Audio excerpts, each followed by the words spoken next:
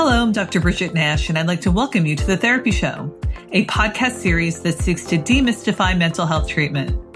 Today, I'm honored to welcome Dr. Patrick Corrigan, who is a distinguished professor of psychology at the Illinois Institute of Technology and a leading expert on the topic of stigma. Dr. Corrigan has written more than 400 peer-reviewed journal articles, is Editor Emeritus of the American Journal of Psychiatric Rehabilitation, and editor of Stigma and Health, a new journal published by the American Psychological Association. Dr. Corrigan is the author of many books, including The Stigma Effect, Unintended Consequences of Mental Health Campaigns, The Stigma of Disease and Disability, Understanding Causes and Overcoming Injustices, and is part of the team that developed the Honest, Open, Proud series, which aims to reduce the stigma of mental illness. Dr. Corrigan, welcome to The Therapy Show. Thank you for having me. Can you start by telling us a little bit about your personal background and professional development that led to your research on the topic of stigma and mental health? Well, I'm a licensed clinical psychologist by trade, working for about 30 years. A large part of that work has been addressing the needs of people with serious mental illness, mostly trying to help them reach their recovery goals, get back to work, live independently, develop relationships. And I discovered about 20 years ago that one of the big barriers to accomplishing these goals is stigma, not the disease and disabilities that limit the person, but the stigma that limit the community and block these people from reaching their goals. In a parallel sense, I'm also a person with serious mental illness. I've been diagnosed with bipolar disorder, major depression, generalized anxiety disorder. I know the feeling of being put on a locked unit for a 1-week stay, knowing what it's like to stand in line for that one phone on the wall to call my wife and tell her I wasn't going to be at my daughter Elizabeth's school function that night. Took my medications this morning. And so stigma is not an abstraction for me. It's a real concern and one I use my research abilities, good idea of how to fix it. That's an incredible story. How would you define stigma as it relates to someone with mental illness? Why is stigma a barrier to accessing quality mental health treatment?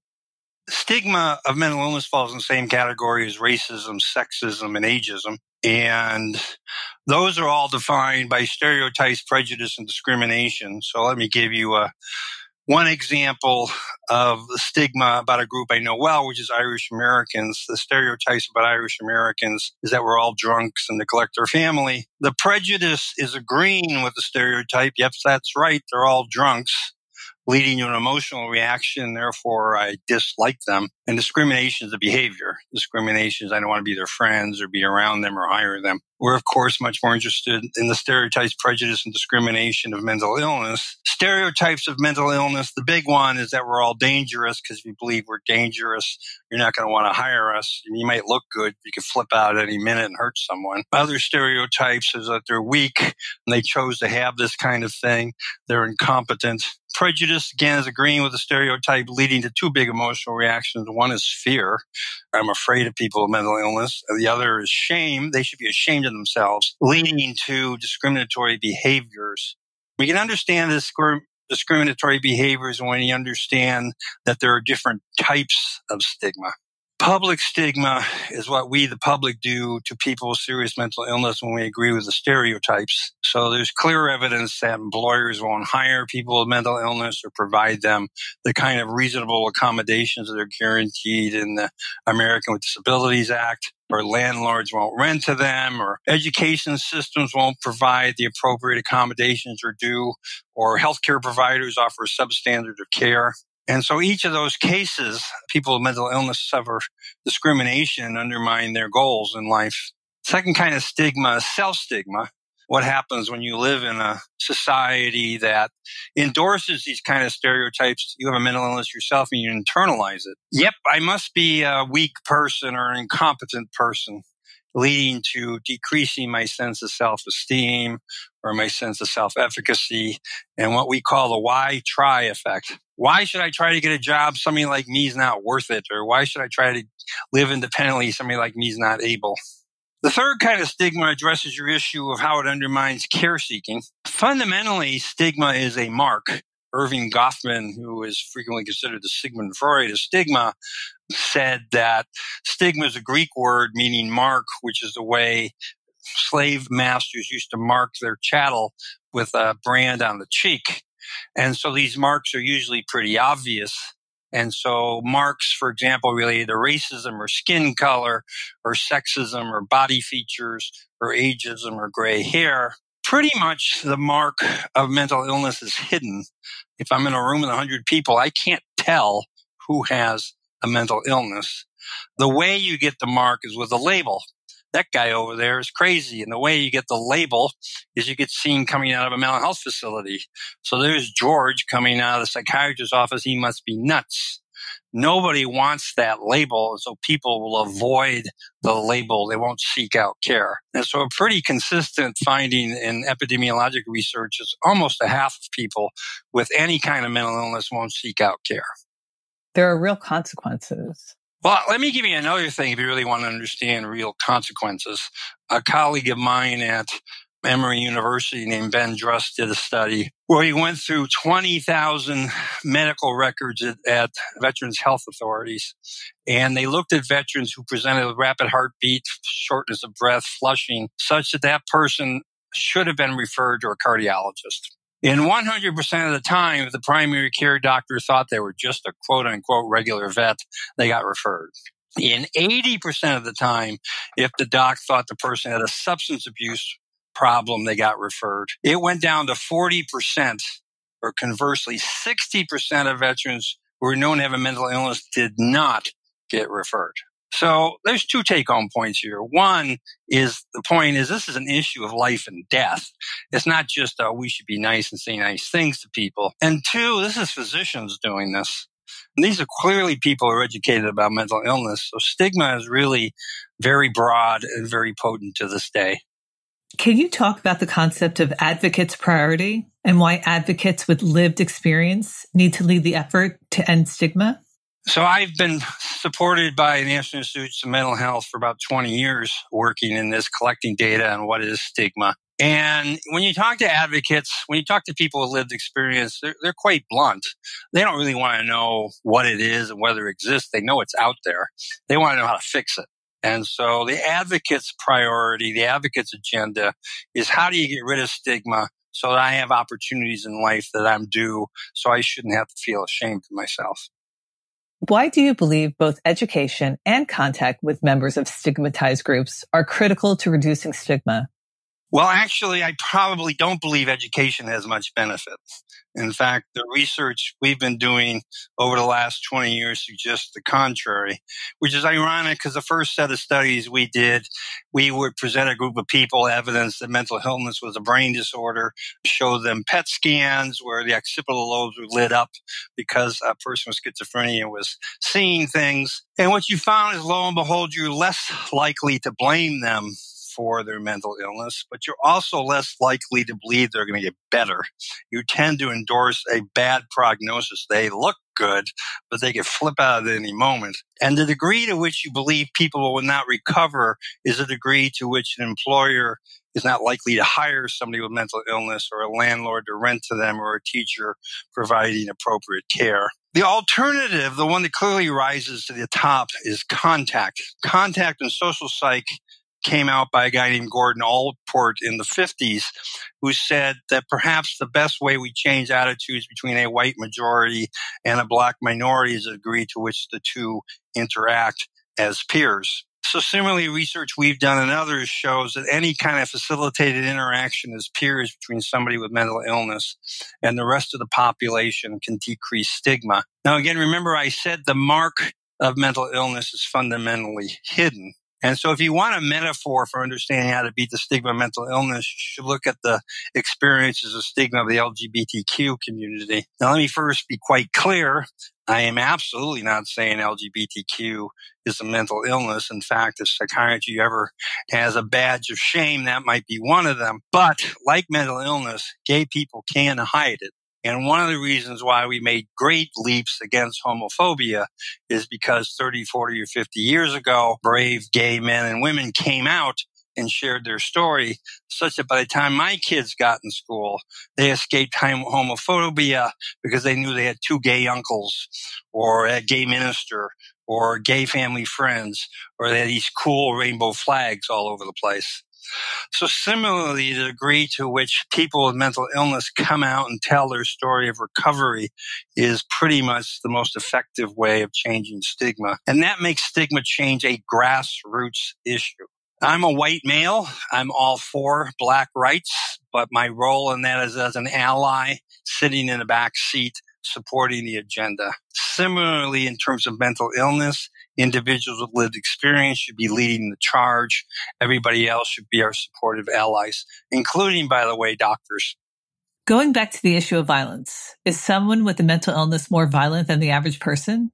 So it's really complex. The National Institute of Mental Health supports these huge epidemiologic studies every 5 to 10 years. And we went back and looked at the data of people with different diagnoses and degree to which they report violence. And in fact, people with schizophrenia might report violence more than the quote unquote rest of the population. However, two things about data.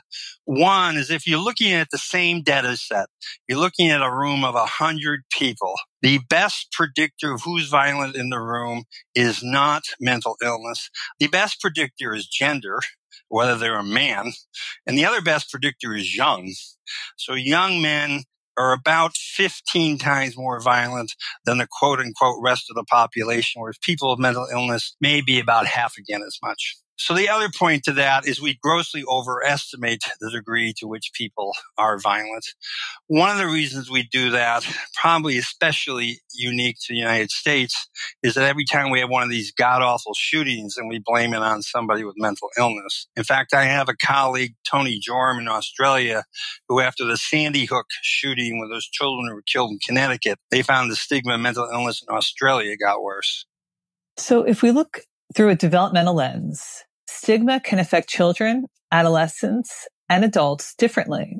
When should parents and perhaps even school systems begin talking to children and adolescents about the effects of stigma on mental health? So an easy response is the earlier the better. One interesting research tidbit that tends to come out in the literature is there's some thought that discrimination is built into the human psyche. So that, for example, research shows young children, white children will look at black children more disdainfully because they're different than we are. It might be built in, and the moment that a child can look at and identify difference is the moment we need to correct that and say difference does not mean bad. Of course, the dilemma with mental illness is the degree to which it's hidden.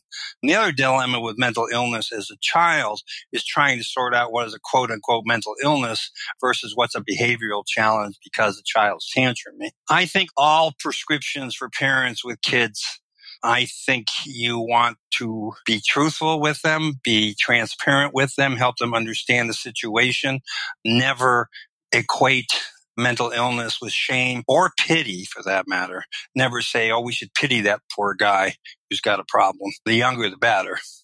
Does stigma manifest itself differently in someone suffering with addictions as opposed to someone with a mental illness like depression? You can look at that from, does the public see people with addictions different than people with mental illness? Yes, we wrote a paper a couple of years ago that said that the double trouble with substance use disorder is that the stigma about it is legally and socially sanctioned. So, for example, unlike mental illness, there are all sorts of laws, and don't get me wrong, I'm not necessarily saying these laws are wrong. There are all sorts of laws that criminalize substance use behavior, drinking underage, driving under the influence. Many drugs are illegal. Some people really believe the war on drugs that Richard Nixon started exacerbated the whole thing of the stigma of substance use disorder and led to the major problems we have in our criminal system. The other thing is that it's also civilly legal to stigmatize people with substance use disorders. One way is, for example, one's substance habits is admissible in court in tort hearings. Another way, interesting, is the American with Disabilities Act protects a relapse in a person with mental illness so that, for example, if one of your listeners has schizophrenia and has a psychotic break, his or her job protection should stay in place. That is not the case with relapse or drug use. So if somebody is trying to manage recovery from opiate use and they relapse, their job is not protected. So there are different legal standards for substance use disorders versus mental illness. It's also socially sanctioned. There have been in the past one of the commercials I remember growing up is somebody cooking an egg. And this is your brain on dope. You don't want to be a bum and end up in the street like the dirty addict. And so there have been public service campaigns. I think people are becoming more aware and trying to tone that down, but there have been public service campaigns to try to prevent substance use by tying it to some kind of disrespected, otherly worldly bum kind of person. So in trying to educate the public, they're actually increasing stigma. Right. Are there different levels of stigma within mental health disorders? For example, does someone with an externalizing disorder like oppositional defiance disorder experience stigma differently than someone with a more internalizing disorder, such as anxiety? That's a question we've struggled with for a while. If I might frame it another way, you might think schizophrenia, which is sort of the prototypic bad mental illness, has worse stigma than, for example, bipolar disorder. There's a couple of responses to that. One is there's this non-specific stigmatizing response to mental illness. I don't care what it is. Schizophrenia, bipolar disorder, depression, you're nuts. And they all get lumped into the same category and get stigmatized. Leading to the other issue is I often tell people when you're thinking about stigma in terms of mental illness, you have to separate out what the average person on the street understands mental illness versus, for example, what listeners who are mental health professionals might look at it. I'm not sure the average person understands exactly what schizophrenia is. I mean, you hear it's split personality because it's got the schiz word in it. I doubt they could tell you how it's related to schizoaffective disorder, bipolar, mania goes back and forth. So I think in the mental illness category, I just think if you are known to have a mental illness, you're going to get labeled in a really negative way. What role does ethnicity and culture play in understanding stigma? And do you think it is important that mental health clinicians are trained in how to perform a culturally competent assessment before working in the field? So there's a big research interest that comes up in our journal all the time called intersectionality. And one way people typically look at it is that being a Black woman is more than being Black and being a woman, which are two separate stigmatized conditions. And so putting it alternatively, the stigma of mental illness is a different experience if you're Black versus white versus Latinx and the like. So in developing anti-stigma programs, you clearly have to have the community of interest driving that effort.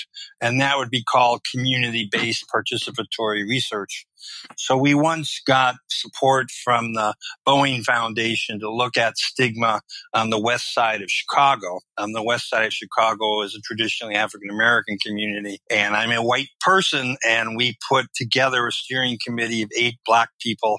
We rooted the whole thing in faith-based community there to develop some sense of how do faith-based African-Americans understand the issue of mental illness and pursue their goals. 2 interesting things we found, granted it's a small study, but 2 interesting things we found is one is that admitting to mental illness is letting your church community down. Because if your church community, if your faith, if your God were doing what it's supposed to do, you wouldn't have mental illness. And we thought the other thing that was interesting was that going to therapy is what Oprah does.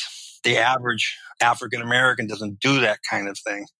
So that we actually produced an anti-stigma program after that where I would go around with Black ministers and we would kind of bastardize the New Testament going with give to Caesar what's Caesar and give to Jesus what's his. Or more importantly, go to the minister with your spiritual issues, seek out a mental health care provider for your mental health issues. Should healthcare providers be culturally competent? Absolutely. Again, I'm old enough to remember that everything I learned in school I thought applied to everybody. And I thought you could go do CBT on everyone.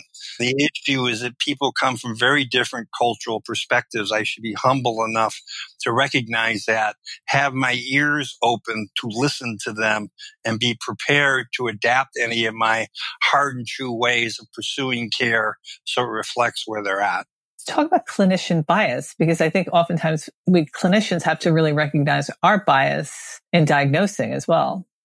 Well, two responses to that. One is research pretty consistently shows the most stigmatizing profession among psychiatrists, plumbers, carpenters, cab drivers, the most stigmatizing profession is psychiatrists, with the second one being psychologists and social workers right behind them. And the reason for that mostly is, especially psychiatrists tend to see people when they're only really sick.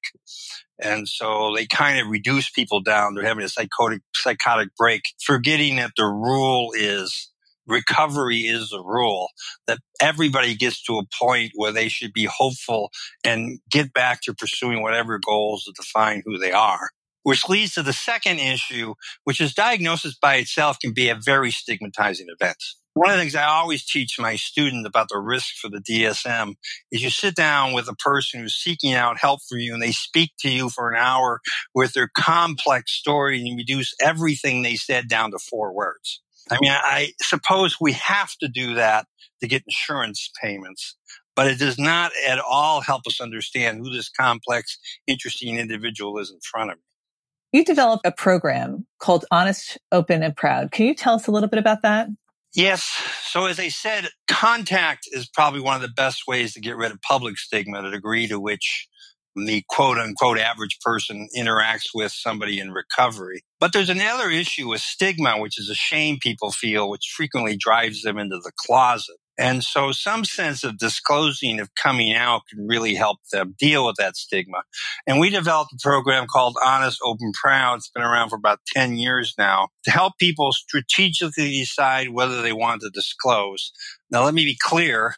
We are by no means telling anybody to naively come out and tell everyone that they have a mental illness. Honest, Open, Proud is traditionally done by 2 trained facilitators with lived experience, with usually 8 to 10 peers in a group.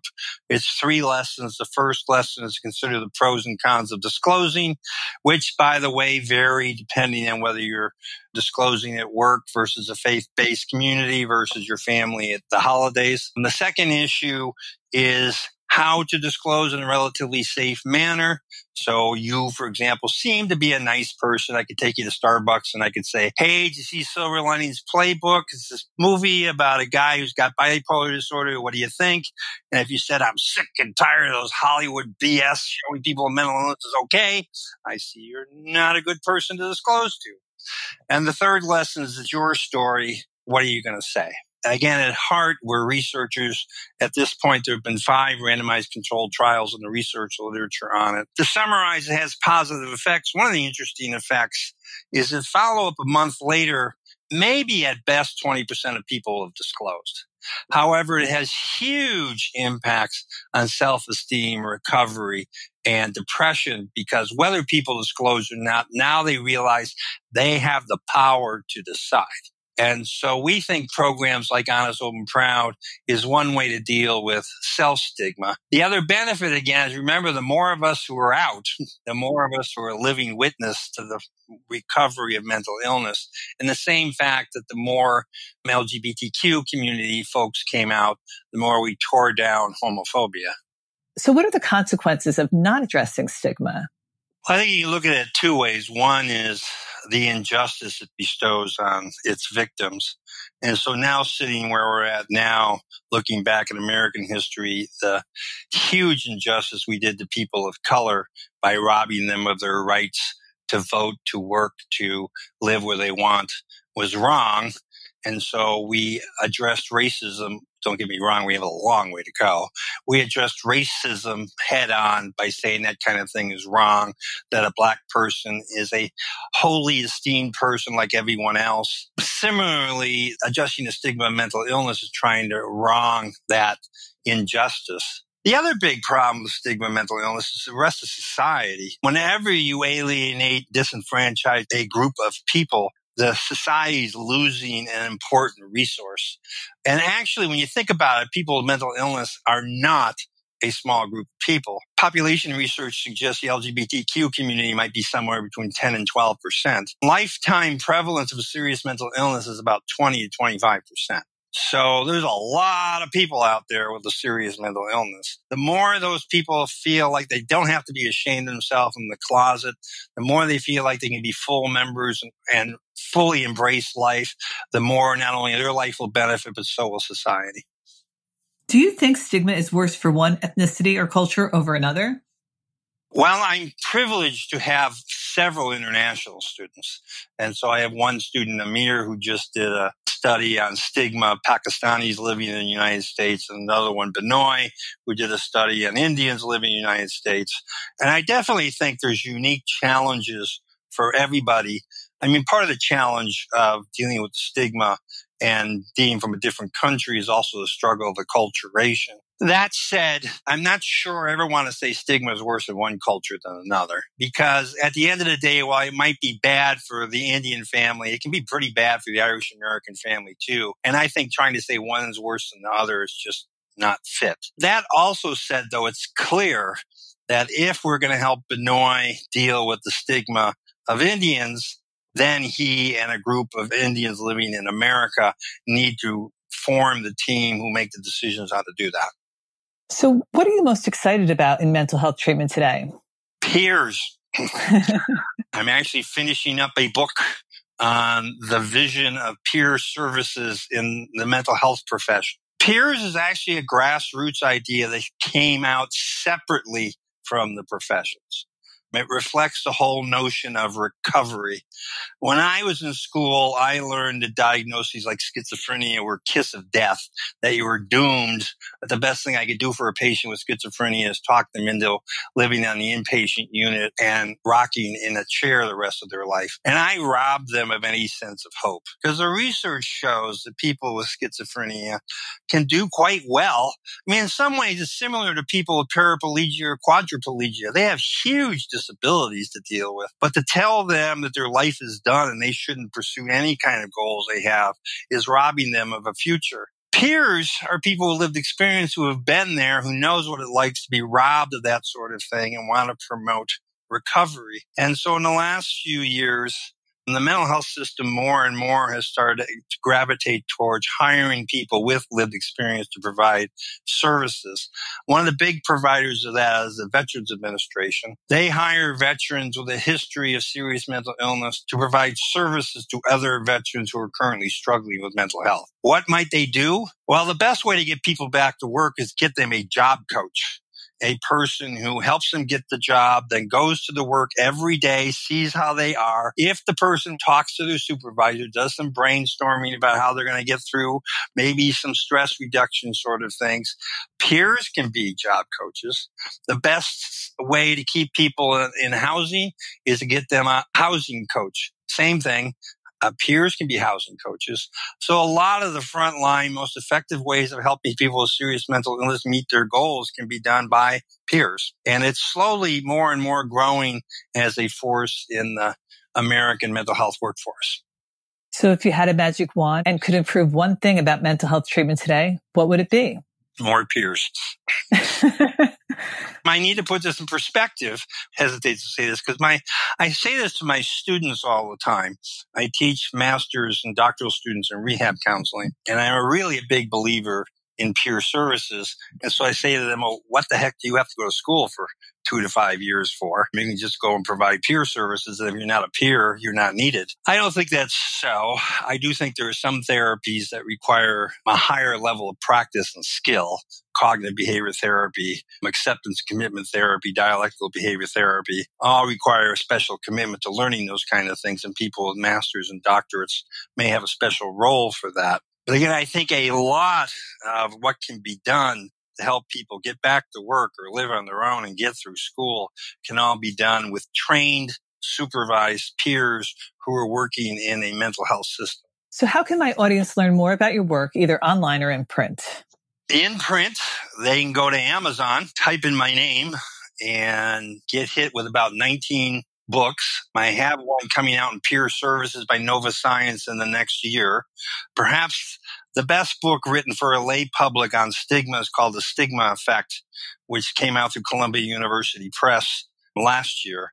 That's written for a popular audience about what are some unintended consequences of stigma and ways to deal with it. Web addresses, if you want to learn more about the Honest, Open, Proud program, you can go to www.hopprogram.org.